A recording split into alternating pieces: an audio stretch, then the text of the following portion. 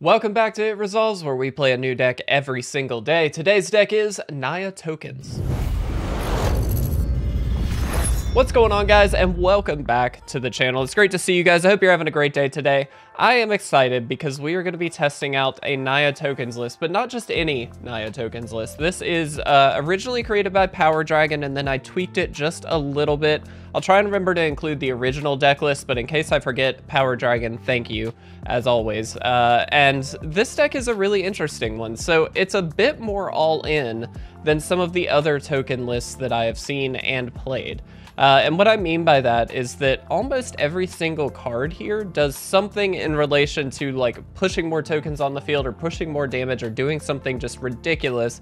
And there's a lot of synergies that pop up in doing so that I think are really, really fun that I want to, try out today. So while we have played some Naya token decks on the channel already, I thought this was going to be a really interesting one. A couple cards that I just want to point out right away. Bard, our Gavian Recruiter, I don't know if I'm saying that correctly. Not a card that I have actually played with before. However, in tandem with cards like Gallagreeters, it's actually a really, really solid card because it's basically like a free extra creature every turn, which of course helps trigger the Gallagreeters every turn. So you can continuously kind of little 2-card combo there, get things going. Obviously, Resolute Reinforcements works amazingly well with the Gallagreeters as well, and then Join the Dance. There's a lot around the Gallagreeters card that obviously is going to take advantage of all of those abilities because we are just throwing maximum numbers of tokens out. And in fact, Power Dragon in his deck title literally named this like maximum tokens or something like that. So very, very cool. We do have Queen, Elenol, I don't know. These names, man. But essentially this is going to scale up with the number of creatures we control and help us get more creatures, which works very, very well with things like Adeline, of course the Gallagreeters. We do have Jenny Faye in here. This is a bit of an interesting one. So if you would create 1 or more tokens, you may instead create that many 2/2 green cat creature tokens with haste, or that many 3/1 green dog tokens with vigilance. Obviously this is very good just in general, but I am trying out Ognis in here, the Dragon's Lash, which is an interesting card. So whenever a creature you control with haste attacks, you create a tapped treasure token. What's nice is we can create those cat tokens, get the attack in, get the treasure tokens on the back end, and then theoretically maybe we've got a wedding announcement down. If we attacked in, we get to draw a card, and we get all of those tapped treasure tokens that are going to help us to play things on the following turn. Now, as far as the top end goes, we do have things like Jetmir. We also have the amazing Rabble Rousing, one of my favorite cards. And then we actually also have, as kind of a mana sink here, King Darren. So basically we can pay 5 mana, put a 1/1 counter on it, and then create a 1/1 soldier token, which of course helps trigger the Jenny Faye. So that helps trigger the Ognis, and you're starting to see that there's a lot of those synergies kind of popping around. We do have the Cabaretti Charm here as a bit of a removal spell, an enabler for the deck, a finisher for the deck, giving each creature +1/+1 and trample can certainly finish us out here. And then of course we do have Squee. Squee's a really nice card. I've not actually really played with Squee very often. 2/2 with haste, which does help trigger the Ognis, of course. But it also, you create a 1/1 red creature token that's tapped and attacking when Squee attacks as well, and then you can of course play this from the graveyard, which gives you that recursive ability. So a lot of really cool stuff here. Again, just a version of the deck that I have not really played yet. And again, just some slight changes in numbers with Ognis addition. Jenny Faye I went down on and got 2 of the queens here. So just an interesting version of the list that I thought we would try out today. I think it'll be a fun one. Let's go ahead, guys. Let's jump right in. Let's see how it goes. All right, guys, and here we are for game number 1. Yeah, I mean, we can keep this. It's not an ideal hand by any means, but we should be able to make something happen here. We do have Join the Force, and then this, or Join the Dance, not the Force. This little guy is so good. Obviously much better with the Gallagreeters on the field, but we might be able to make something happen here.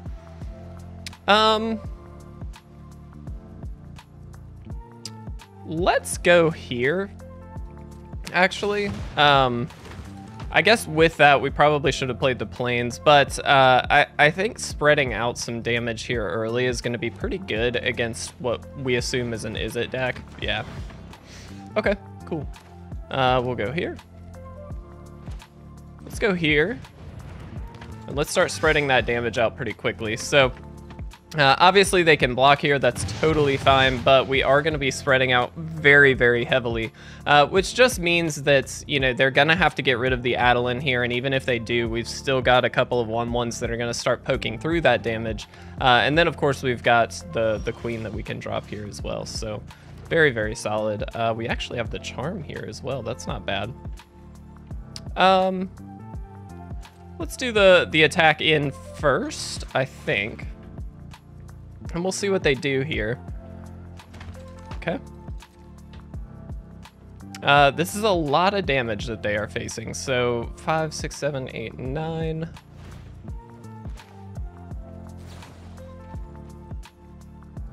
Let's actually go ahead. This is a bit of an aggressive play, but I am going to go ahead and do this just to kind of force the issue on them.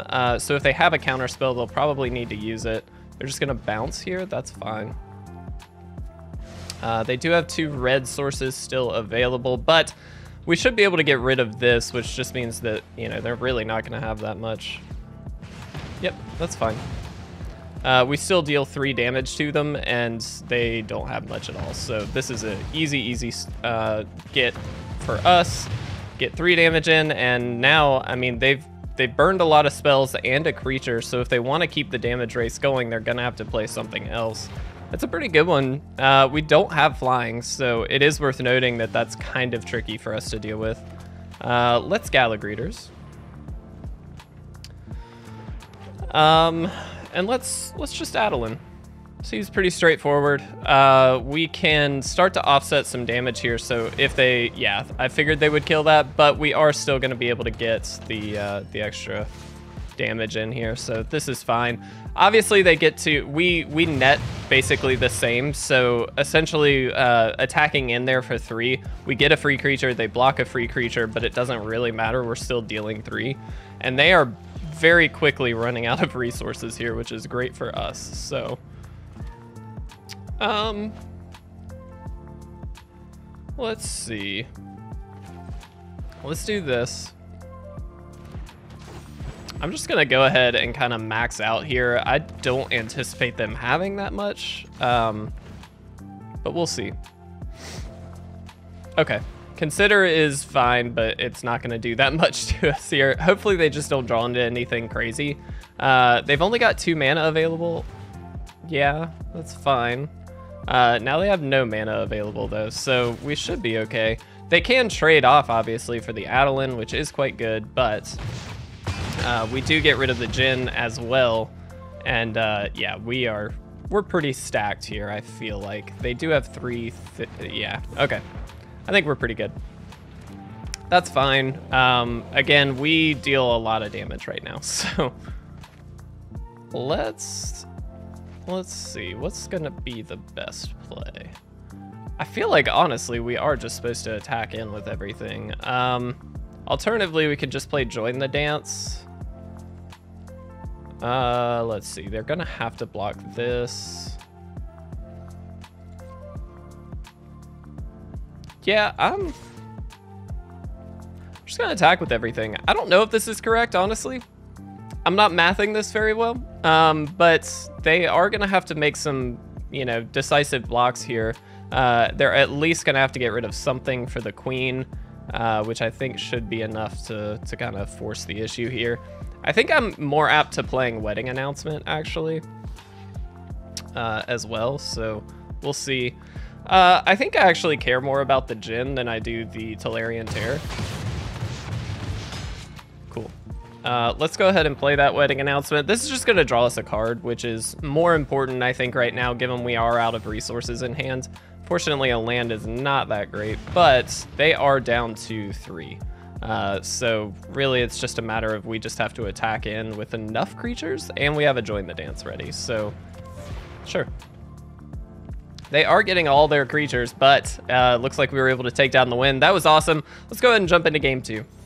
What's up guys, before we jump into the next game, I just want to remind you that we send out altars every single month to participating Patreon members. Now, please don't feel pressured of course, but if you are interested in supporting the channel and picking up some awesome altars every single month, you can check out all the details over on our Patreon page at patreon.com/itresolves. This month, to honor some of the most impactful lands we have ever seen in Magic, we have got the Urza Legendary Land Cycle, including Serra's Sanctum, Tolarian Academy, Phyrexian Tower, and Gaia's Cradle.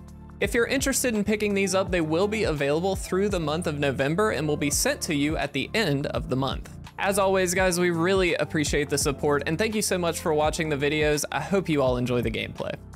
All right, guys, here we are for game number 2, and yeah, this is a pretty easy keep. Again, we've got kind of a nice little start here with the Jenny Fae as well, which I'm kind of excited to try out, because truthfully, I haven't had that much of an opportunity to try her out. So I am going to just go here and play this. We do need an untapped source, of course, before we can actually play the Jenny Fae. So we'll see if that actually pans out, but interesting. Okay. I think we just pass here. My anticipation is that they'll try and kill the recruiter, which is kind of fine. Let's see. Yeah, okay. Sure. So I'm curious to see, wow, they are interesting. Okay, so let's do this. I'm gonna block here. Do I care to block here? Probably just take the block when you can get the block, I feel like, right? I feel like that's probably the fair thing to do. We do have our own squee if we want it. I'm gonna Adeline actually. So my thought process here is that Adeline's gonna be much more difficult for them to actually deal with in comparison to any 3 toughness creature, just for the like lightning strike potential. So here they are gonna, looks like double up, which is annoying, but fine, honestly. They burn 2 lightning strikes, so 6 damage to kill a 4 damage needed spell. That's great for us, so I will happily take that. Interesting. So we are a little stuck on mana, of course. The good news is they don't seem to have all that much going either. So the question is, can we get somewhere with this? Yeah, let's throw our own squee down. Let's attack in with just the squee. And what we're trying to set up is a world where we can start using the Jenny Fae right away, is essentially the way we're handling this. They're gonna get an attack in here with the squee. Interesting that they're attacking here as well. Yeah, I mean, I'll take that block. So they've got us down to 10. Ooh, very nice. Let's see. I think, I don't love that this is on the field, right? Like that's definitely the problem card. So I think we kind of have to preemptively do this, which sucks. But I do think it's probably just the right call. I am gonna go ahead, leave this 1 token back just as a free blocker, essentially. It's a chump block, of course, but it just means that we're not going to go down to 5, hopefully, which is pretty important for us. Sure, they can kick that. That's good. Okay, so we are going to go down to 5, but I think that's actually okay-ish. So let's do this.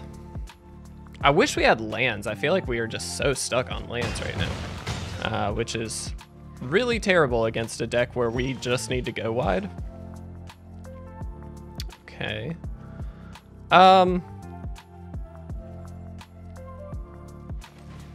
Let's do this. Again, have to take a damage to play it too. That Carplusian Forest is great when it comes to like giving us the outs, but it feels bad. You know what I mean? Let's do the 3/1. And basically we just have to hope we don't die. We are gonna have to block if we get into a crazy position here. Since they do have lethal, I wondering what these last two cards are too. Okay, that's not as scary actually. And they didn't kick it. Wow, that was interesting. Still, seriously. All right, let's think about this actually. I think we can just win, right? With the charm. We're gonna be aggressive. Let's get the 3/1 vigilance. Let's make sure we're in full control here, just in case. I do anticipate them blocking somehow. I'm wondering if this is a lightning strike, this could end in disaster. But I think this is actually okay. Sure. 3, 4, 5, 6, 7, 8. So they have to keep blocking. Okay. I'm not counting this up, guys. I'm just going for it. I'm really curious as to what this last card is. We're gonna go for this. If it's a lightning strike, we are super dead. Oh no, they can't even play lightning strike. I'm sorry. That makes no sense. It could be a play with fire, which would be kind of annoying, but like, I think it's fine. As long as we deal 5 damage here, that's all that matters. And there we go, we got the win. Whew, probably should have counted that up, but you know what? It was fun regardless. All right, let's jump into game number 3. All right, guys, here we are for game number 3. Again, not like the greatest start in the world, but definitely worth keeping. I mean, we've got the Gala Greeters here. We've got to join the dance, which we can play immediately after, which does, I think, really, really well work with everything that we're doing. I think that's probably just going to be the best bet. We do also just have Jenny Faye, though, so we could actually just go that route. They're going to Circle of Confinement. Okay, so then I think Jenny Faye will end up being the right call here. Alternatively, I guess we could just blow that up. Yeah, I think that's going to end up being the call, right? We do lose our second green for the Jenny Faye, though. We'll see if this works out. That was a bit of an aggressive play, honestly, but I think it'll be fine. We really just need lands at this point. Nice. Looks like they are also Naya, potentially. It could just be Selesnya splashing the garden for the cycling. That's a pretty common theme right now, so I wouldn't be surprised. This is scary because they now have Hollowed Haunting mana. They just have a borrowed time, of course. Okay. All right, let's go ahead and play the Jenny Faye here. It is gonna ping us a little bit, but we might be okay. If this sticks, we do have Join the Dance, like I said, and we can start to kind of spread out a little bit. Kami, sure. Not the end of the world. Catilda's a little scarier, for sure. Yep, we're just gonna have to Join the Dance. We'll create 2 of those. Do we attack with Jenny Faye, knowing that they could do that? I think not. All right, let's see what happens. Given that we have the Cabaretti charms, I feel like it's worth it to just keep trying to spread out as far as we can, and then potentially just win as we did last game with the, man. They have got all of the removal, goodness. Yeah, fair enough. Very, very good, okay. Wow, they have had a killer start here. I mean, look at this, that's insane. Yeah. I mean, I think we just have to block 8, 9, 10, 11, 12. That would put us down quite a bit. We're still down quite a bit, but I think we just have to get rid of that. That was terrible. I don't know that there's anything we'll be able to necessarily do here, to be honest. I think we just join the dance and get a couple creatures down and hope for the best. This is bad. That Reign of Truth is so powerful. It just does so much right away. Yep. And with a Catilda, I mean, my goodness. They've also had all of the removal in the world to deal with, like our Gala Greeters, which is kind of our engine piece and like all that. So we are just kind of out of it. Yep.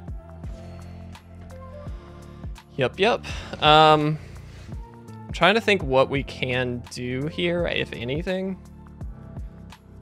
I think just nothing. I think instead what we're going to do is go ahead and concede, and then we'll actually get a game 4 in really quickly. So let's go ahead and do that right now.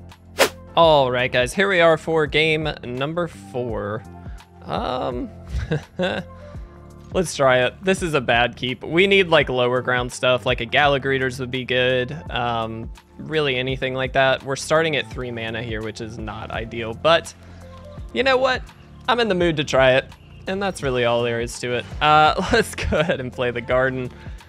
So next turn, we do get to just kind of go off in terms of we get to choose what we want to go for here, which is kind of nice. We do have the Ognis plus Jenny Faye as well, which is kind of cool. Just because we can kind of do some silly things with it. Sure. Scary for sure. Yeah, I mean, I think we just can go here. I'm gonna play the Jenny Faye, expecting Jenny Faye to probably die. But the reality is we have another one. So I think this is probably the safer bet in terms of making them burn this one out and eat a removal spell, essentially. But we will see. There's the blue. Okay. Interesting. Okay, so they didn't go for... That's fascinating. So I think we go here. Yeah, and then we attack.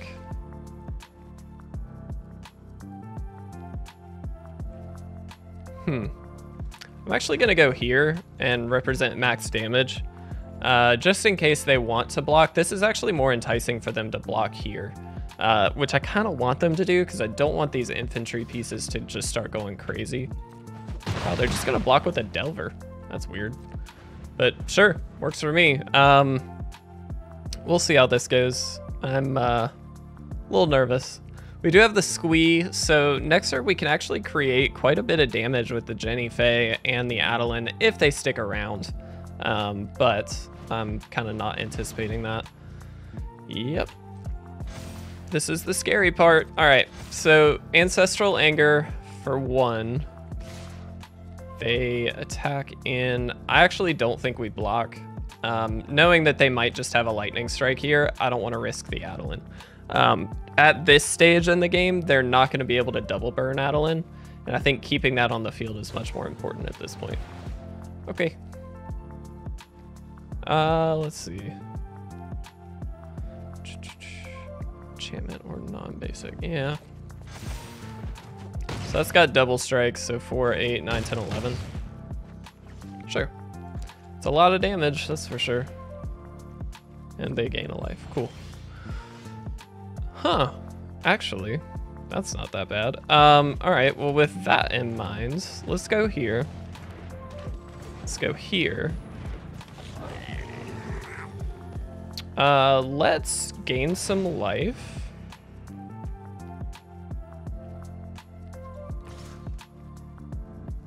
I think it's just this. We'll put a... Since we're gonna get all 3, it doesn't really matter. All right. At least we're evening up the playing field here, and now we do have some blockers. So like, if they are going to finish this game, they're gonna have to do a lot more than what they're doing right now, and it looks like they can't, so that's good. All right, let's do this.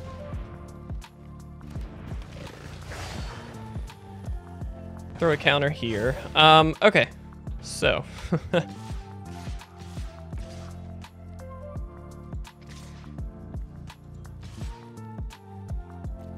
We're being very aggressive, but I think we just get to win this way. So I'm just gonna go here.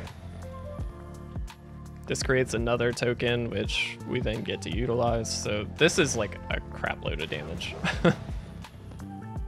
And we gain some life out of the deal. Yep. Yep. I mean, they definitely have to block, right? Like, yeah, I mean, I think this is enough to at least get them to, like, concede here, so... Yeah, this isn't more than enough to win. 3, way more than enough. Awesome, we did it. There we go, guys. We got the win. That was awesome. I'm glad we got to see the Ognis and Jenny Faye combo. That was really fun. And we got to gold 3. Heck yeah. All right, guys. Let's wrap this one up.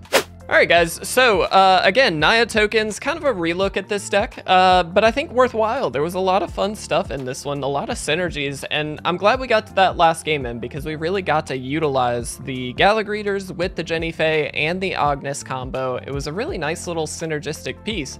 I think we had a little bit of bad luck, but I also think we didn't play perfectly. I think we could have done a lot more in some of those, or in that third game in particular. I will say they had all the removal in the world though, and unfortunately that did just make it difficult. So, you know, it is what it is, but I still think this deck is absolutely solid, especially without Meathook Massacre in the format now, as most of us know at this point. You know, that really opens the door for these go wide decks to take over, because a lot of times you can take over before the opponent hits something like a Farewell, or you can outclass something like a Malicious Malfunction or something along those lines. And this deck does a pretty solid job of being able to get out of range of a lot of those cards, and things like Adeline are just so difficult to deal with, and we saw against that burn deck, they had to hit it twice. Deal 6 damage to it and 2 cards to get rid of a single card.